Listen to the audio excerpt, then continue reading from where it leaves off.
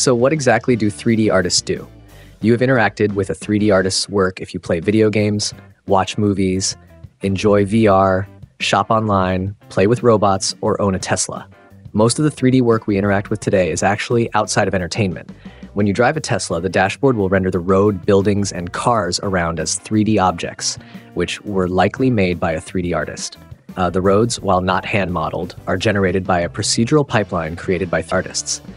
This is the same workflow that apps like Google Maps use. Nowadays, 3D is going beyond pixels on a monitor. For example, just a few days ago, there was a drone festival in China where over 10,000 drones flew in the sky in formation, creating different objects, signs, and text. I guess this is the future of advertising. They can form any shape, morphing from one to another in a spectacular display. These shapes existed in 3D space, each drone acting as a vertex on a model. The only thing missing was edges and faces to make it an actual 3D model made out of drones. Before setting up something like this, these formations have to be plotted in a 3D application to determine where each drone should be placed. While a programmer could technically program this without using a 3D application, it's faster and easier to create the models and animate them in a 3D application than map the vertices to the drones.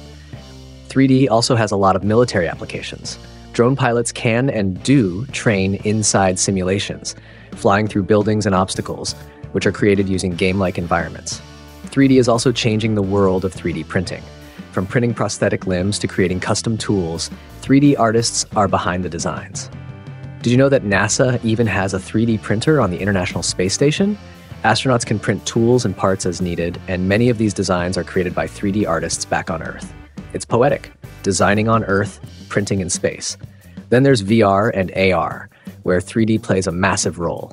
Virtual reality environments, augmented reality applications, and interactive experiences are all crafted by 3D artists.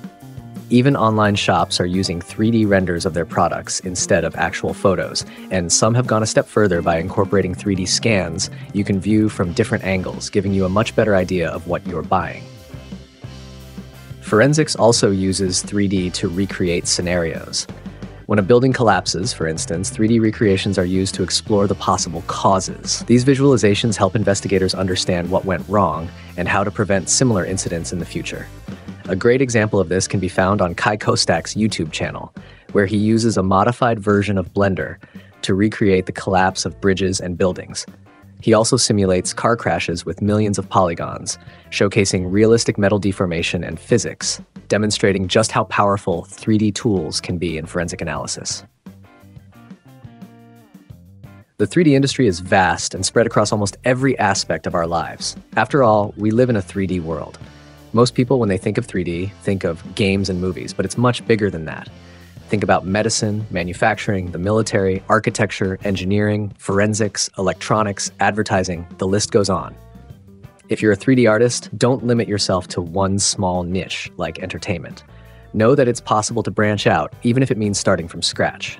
Structural engineers, for example, use 3D applications that, while different from Blender, share the same core principles. The way you navigate, the plugins, shading, and visualization, it's all very similar. So if you have a background in 3D, why not explore these other branches and see what's possible? For example, while you may need a degree to become an architect, creating beautiful renders for architects doesn't require one. You just take architectural drawings and turn them into stunning renders that everyone can appreciate. There is an entire industry and many companies dedicated to doing just that, visualizing buildings. Do you think architects model the cups, furniture, rugs, and plants in those renders? No, that's a 3D artist's job, often a junior 3D artist at that. This is exactly what I'm talking about. 3D art isn't a one-size-fits-all gig. There are a lot of different paths you can take. For example, as a character artist, you get to be a digital sculptor, creating heroes, villains, and every creature in between.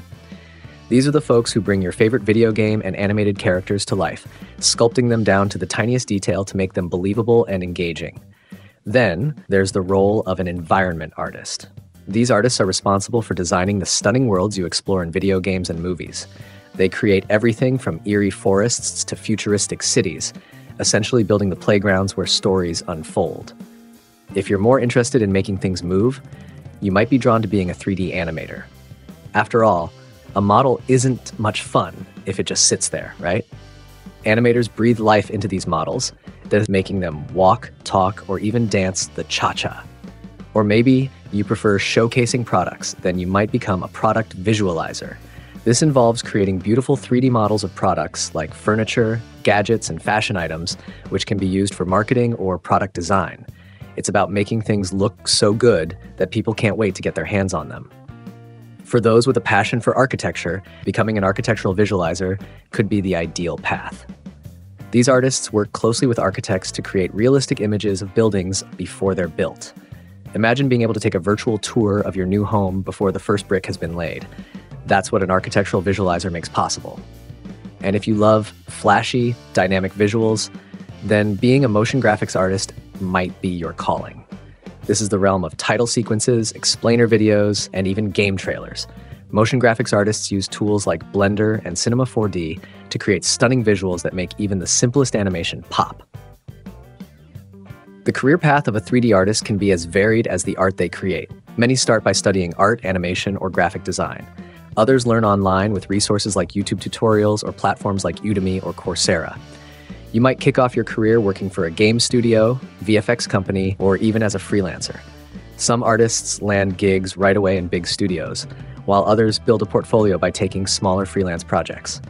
But 3D art isn't just about games and movies. You could find yourself working in medicine, creating anatomical models for education or surgery planning, or in engineering, developing 3D visualizations for complex mechanical systems. The architecture industry is also a huge employer of 3D artists, creating detailed visualizations that help bring blueprints to life.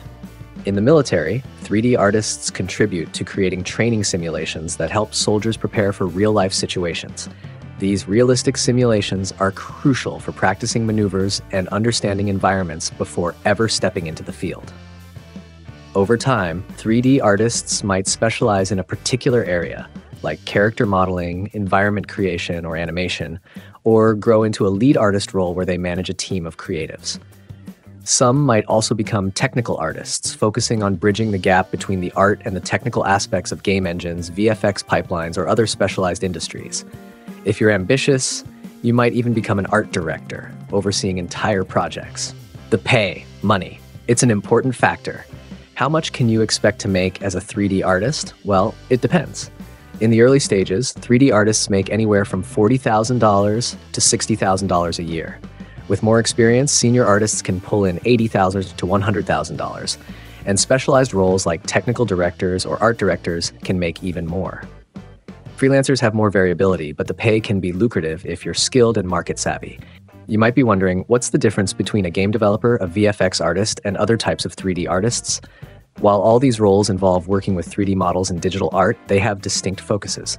A game developer is responsible for creating video games, which includes not only the visual aspects, but also the coding, gameplay mechanics, and user experience.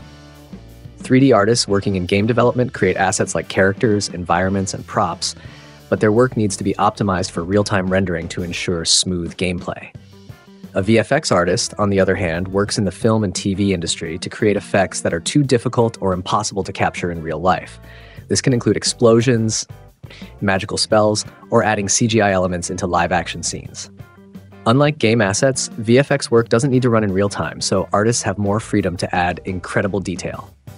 Finally, the term 3D artist is a broader one that can encompass both game developers and VFX artists. They create models, animations, and visualizations for a wide range of industries, from games and movies to architecture and product design.